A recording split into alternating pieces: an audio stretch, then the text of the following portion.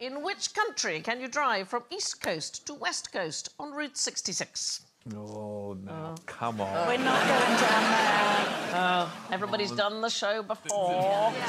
Say it. Yes! America! America, yes!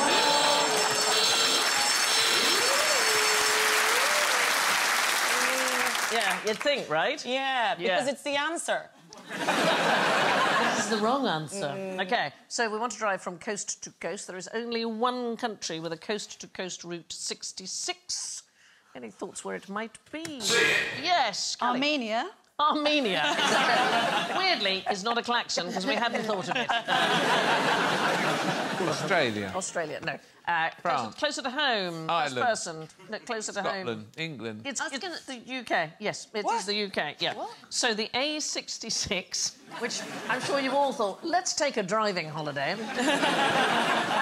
It goes 115 miles coast to coast. It is from Middlesbrough in the east to Wackington in the west. It passes through, actually, lovely places, Darlington, Keswick, Cockermouth. Sounds weird, doesn't it? It does. Yeah. Coming out of your mouth. Out of my It mouth, sounds yes. weird. Rolls off the tongue, of course. You know the way in America people are always like, do you know what, let's give up our jobs and go on Route 66 and take a car and just discover ourselves. It doesn't feel like people would be going, like, from Darlington to Cockermouth. Yeah. Finding remote jazz clubs. Counterculture. Experimenting with new drugs. We've been to every Greg's along the A66. It's not the same since they shut the little shed. So the A66 in 2018 was named Motorway of the Year. Oh. But it's an A road. Thank you. Yeah. Yes. So, why might it suddenly be named Motorway of the Year, the A66? Was it transitioning? Did it identify as a motorway? Yes, weirdly, yes. Oh, that's it. For one single mile, it identifies as a motorway. That's it. That's all it takes. It's A66 brackets M for a single mile, and apparently, in the great contest to be Motorway of the Year, that's enough. Is it? I know.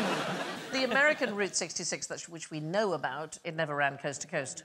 Route 66 starts in Chicago, which is about 700 miles from the Atlantic, and then it travels through Missouri, Kansas, Oklahoma, Texas, New Mexico and Arizona, all the way to Santa Monica in California. I actually drove part of Route 66 with my children, and that is a lot of games of I Spy. Yes. I can tell you, it's a long road. But in Missouri, there's a fudge factory called Uranus.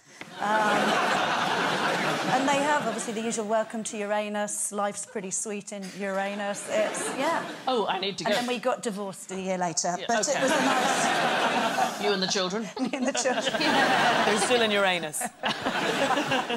There are some fabulous things to see on the way. There's a wonderful ghost town in Oatman, Arizona, where you can still see one of the former brothels. It's called Fast Fanny's. There it is.